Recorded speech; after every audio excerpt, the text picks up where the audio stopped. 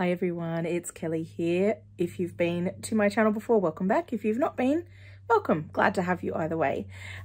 We talk books here on this channel, and today I thought I would talk you through the rest of the books that I want to read for the rest of 2022. I've reviewed some challenges that I have committed myself to. Have I overcommitted? Probably. Because, and you'll see this by the time we get to the end of this video, there are 22 more books that I want to read this year. I also currently have a few books on the go that are here. This one is not really on the go. I have abandoned it. So I'm still reading Love Stories by Trent Dalton that I started in February. They're little short stories, so I haven't felt compelled to continue picking them up. But when I want to read something short, I'll pick it up and read one or two. I'm currently in the middle of Luster by Raven Leilani. This is the audiobook that I'm listening to at the moment, and I'm not quite halfway through. I made pretty good progress on this yesterday. The Man Who Spoke Snakish by Andrus Kivirak, which is a book from Estonia that I'm reading for my Around the World reading challenge book club. And I would say, getting close to halfway through that one. So I've got books on the go, and there's a couple of others that I've sort of started and haven't made much progress on. So those are there in the trolley because they're on the go. So in addition to those, I have a whole lot of books that I'd like to get through so that I can complete the challenges that I've set for myself this year. I have completely put aside one of the challenges, which was to read 10 books on my e-reader. Maybe that will happen, maybe that won't, but I'm not including that here because they're not specific prompts and titles. It's just I wanted to read some more of the books that I have, the many books that I have on my my e-reader. So these are the books that are specific titles that I know I want to read this year. And they come from a variety of challenges. So I am currently reading the remainder of the long list for the Miles Franklin Literary Award, which is a literary award here in Australia, and I've read all of the shortlist and a couple of the long list. So I've got another 4 books to go on that one. I'm trying to read more classic books. So I've got quite a few of those to go. I haven't been attending to that challenge very much this year. I am hosting the Australian Reading Challenge. I'm almost done with that. So I've actually only got 2 more books to go on that challenge. Excuse me while I turn my note paper over. Then I've got my Reading Around the World challenge where we're reading 1 book per month. And then I've got a bunch of buddy reads. So I'm going to talk you through what I'm hoping to get to, the 22 books I'm hoping to get to by the end of this year. I may have to start getting creative as we get closer to the end and maybe thinking about how books can perhaps meet more than one prompt. But I try to read a separate book for each prompt in these challenges. So let's start with the long list because there's no choices here. These are the books. So the first one I don't have a physical copy of. It's After Story by Larissa Behrendt. I don't really know very much about that story and I don't have it with me, so I can't comment any further. But I've got an audiobook of that coming in this coming month in September. So I should be able to get to that one pretty soon. The next one is called The Magpie Wing by Max Easton. And this is a sort of a coming of age novel set in Sydney where I live. And it's sort of just following these people as they're sort of emerging into their adulthood and navigating their lives in, you know, share houses and, you know, at gigs and things like that, pubs, etc. So yeah, it's a debut novel. And it moves from the 90s to the present. So it's sort of a 2000s coming of age novel. And it's looking at the suburbs, the inner city, music scenes, sport scenes, political stuff. So it's kind of just exploring that sort of thing. So this should be really interesting, and I am looking forward to reading it. But yeah, this is now number 2. Number 2 of 22. Then we've got The Performance by Claire Thomas. This is also a long-listed book for the Miles Franklin Literary Award. And so this is set in a theatre, and they are watching a Samuel Beckett play. So it's a bunch of people who are in the theatre watching a play, and it takes place just over the course of the play, I believe. And it's sort of, so it's a very much a character-driven book, this one more so than a plot-driven book, I would imagine. And they're going to be, so there's bushfires raging outside the city. 3 women watch a performance of a Beckett play. Margot is a successful professor, preoccupied by her fraught relationship with her ailing husband. Ivy is a philanthropist with a troubled past, distracted by the snoring man beside her. And Summer is a young theatre usher, anxious about the safety of her girlfriend in the fire zone. And as the performance kind of goes on, their stories will unfold. So this should be quite interesting also, just as a kind of character study and, you know, really character development driven book. So I am looking forward to reading that one. The last book I need to read for the Miles Franklin is 7.5 by Christos Tsiolkas, I believe is how you pronounce his last name. I may be wrong. I've never read any books by this author. This is actually not, this is an ARC copy. I didn't get given it to review. I bought it secondhand from someone that was selling it. So, who really enjoyed this book when I was chatting to him, when I was picking them up. So yeah, I am looking forward to this one, though it has got quite mixed reviews. Some people really dislike this book, and others really love it. So I've heard both sides. So I think it might be one of those books where you love it or you hate it. So basically it's almost like a semi-autobiographical book. So it's a writer, and so it's kind of about writing a story, but then it's also so he goes to a house on the coast to write a book, the author, and then so it's sort of about nature and that sort of thing, but it's also about the story that he's writing. So yeah, it's a little bit experimental, I believe. So yeah, anyway, I think it will be interesting, but this is one that I'm hoping to get to. All right, so that's my books for the long list of the Miles Franklin Awards. Then we move on to my classics. This is quite a big pile. The first one that I want to get to is Picnic at Hanging Rock by Joan Lindsay. This is an Australian classic. Now, this one is doing triple duty because it's in my classics challenge. It's also in my Australian reading challenge. So this is one of the books that I will read for that. And I'm also planning on buddy reading it with somebody. So it's actually hitting 3. So we will definitely be reading this one this year because it's doing a lot of the heavy lifting.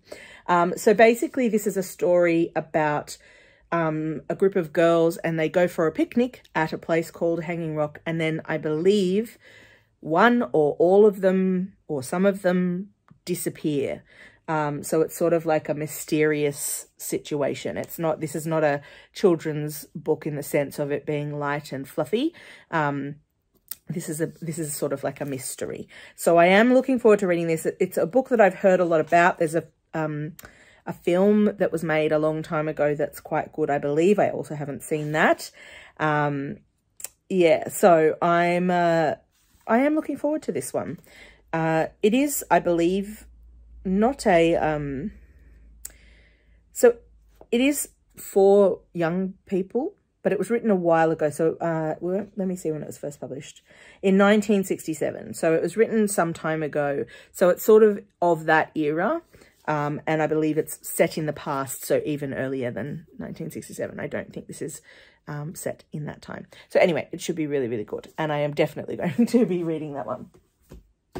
Then we move on to The Left Hand of Darkness by Ursula K. Le Guin, which is, I'm saying, a classic science fiction book.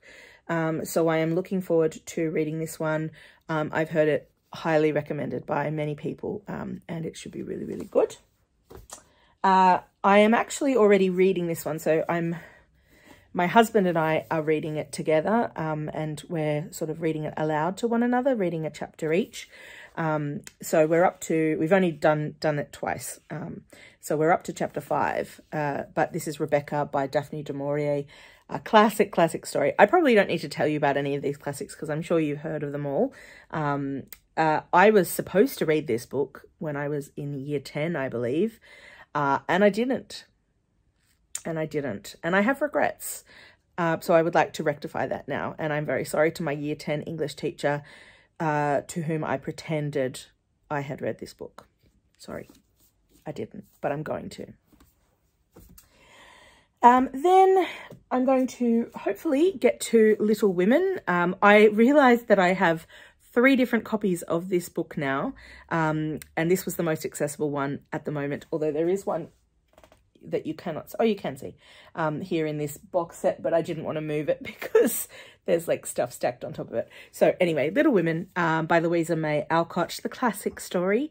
I did watch the most recent film that came out that was an interpretation of this book and loved it. And yeah, I don't think I have read the book before, so I would like to rectify that situation.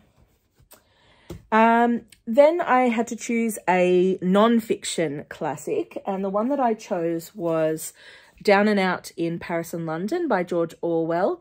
And this is a book that my husband has read, and he has told me that this is, so what George Orwell did was that he lived among the sort of poor and homeless people in Paris and London, and then he's written about it, his experience of living with those people, and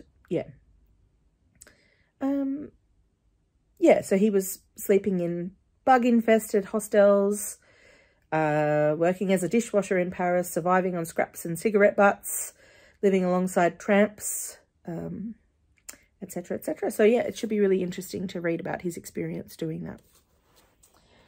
Then we come to a classic that I only found out about fairly recently, and this is Carmilla by Joseph Sheridan Le Fanu. Now, this particular edition is edited by Carmen Maria Machado, who I've read from before, and I very specifically sought out this edition because I wanted to read her introduction, and it's also she has, as it said, edited the original text.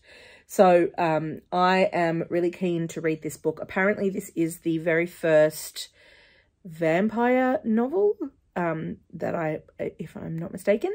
So this was pre-Dracula. It's just a short little thing, and that's got quite a chunky introduction.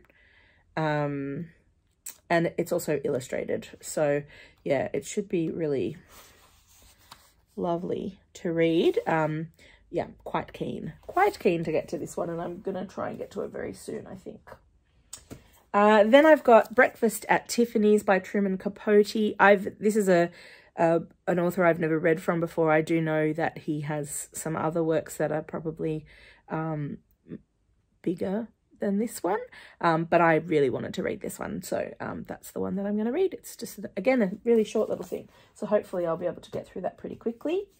And finally, I'm going to read A Christmas Party, and I'm going to read this one in December when it's Christmas time, even though it's not cold in Australia at Christmas time. But the prompt was to read a book from somewhere cold, and I have decided that I'd like to read some Christmassy books in December if I can. So I figured if I add one to my challenge, then I will hopefully get to it. 6 holiday guests find themselves the suspects in a murder inquiry when the old Scrooge, who owns a substantial estate, is found stabbed in the back. Whilst the delicate matter of inheritance could be the key to this crime, the real conundrum is how any of the suspects could have entered the locked room where the victim was found to commit this foul deed. For Inspector Hemingway of Scotland Yard, the investigation is also complicated by the fact that every guest at Lexham Manor is hiding something, casting suspicion far and wide. So this should be really, really good. And I'm looking forward to reading this one a little bit closer to Christmas. Okay, so now we're moving on to my Australian Reading Challenge. As I mentioned before, I am going to be reading Picnic at Hanging Rock. That's going to meet one of the prompts that I still need to cover. Then I can't decide between these two, so I'm going to just sort of wait and see what I feel like picking up. So one of the books that I'm contemplating is reading Snugglepot and Cuddlepie by May Gibbs. So May Gibbs is sort of one of our very early, in Australia, a very early picture book creator, writer and illustrator. So this is going to have illustrations throughout that were done by May Gibbs. These are sort of really classic characters. So these are the little gumnut babies, and Snugglepot and Cuddlepie are the most famous of the gumnut babies. So anyway, that's one of the options of what I might read. The other is another classic, and that is The Magic Pudding by Norman Lindsay, again written and illustrated by him. He's a fairly well-known Australian artist. So he's got these fabulous characters that pop up through this book, human and otherwise. So this should be a good read if I decide to get to it. It's a little bit shorter than, in terms of page count, than Snugglepot and Cuddlepie, but I don't know which one. One of these. Okay, now I gotta flip the page. So then I've got my Reading Around the World challenge. Now, I don't have any physical books here to share with you, mostly because we haven't voted on the books from October to December. So what I can say is September, we're going to be reading Too Much Lip by Melissa Lucashenko, which will be a reread for me. So we are reading, this is an Australian author and an Australian book. So I'm really looking forward to that and having the chat with my book club about that book as well. Then in October, we'll be reading a Lebanese book. We're voting on that at the moment, but I don't know what that's going to be yet. November will be an Italian book, and in December will be a Tanzanian book.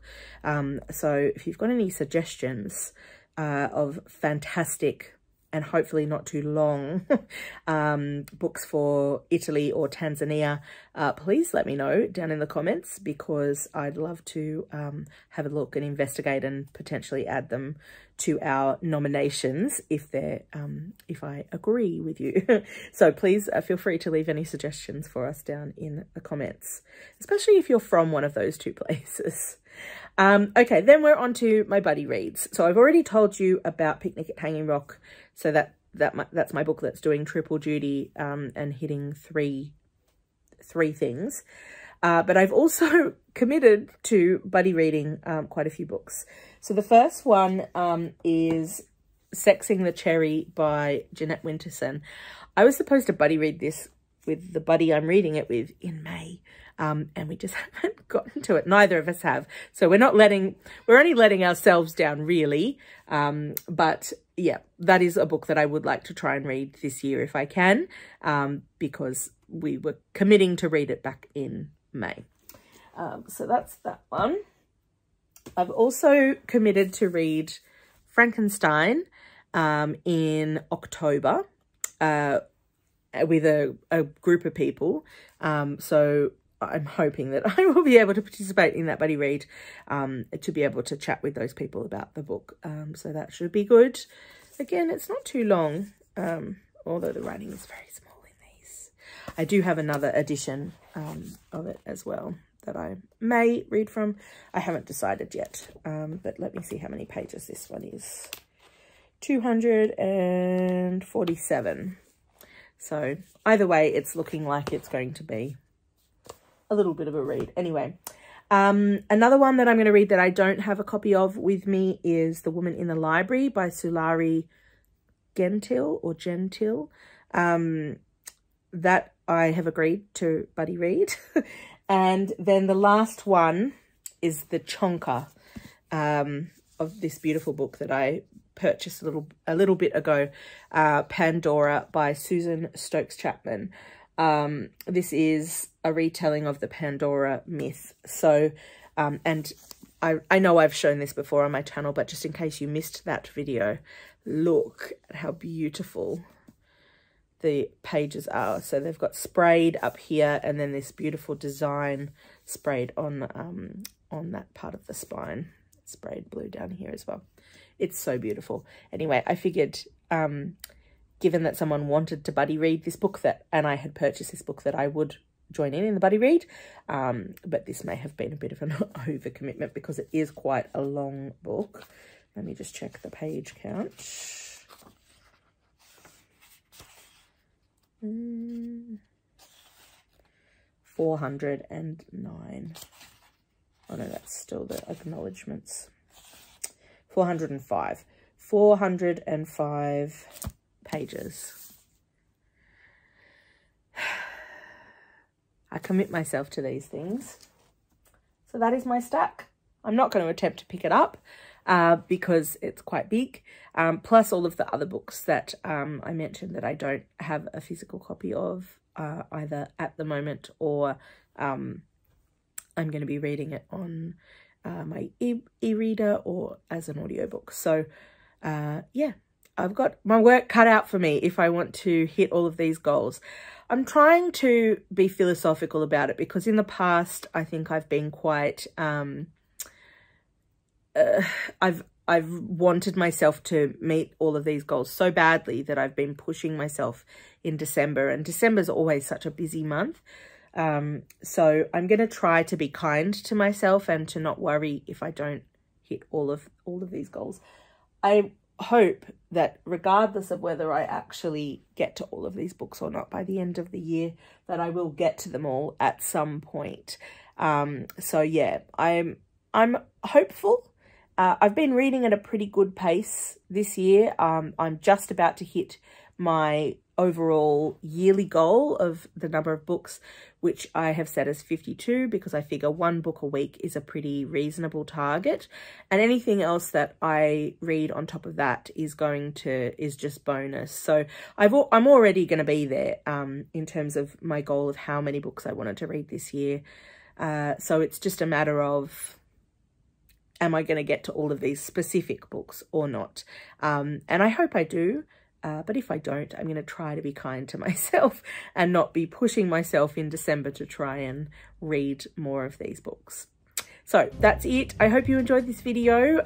Let me know what's on your TBR for this year. What are the books that you absolutely, really definitely want to get to before the end of the year? We're heading into September now, very soon, and I know it's starting to kind of like, we're in the last third of the year here, so I really want to get some movement on these goals, and I need to stop getting dazzled by shiny new books and reading those instead of these ones that are on my TBR. So I've cleared my cart.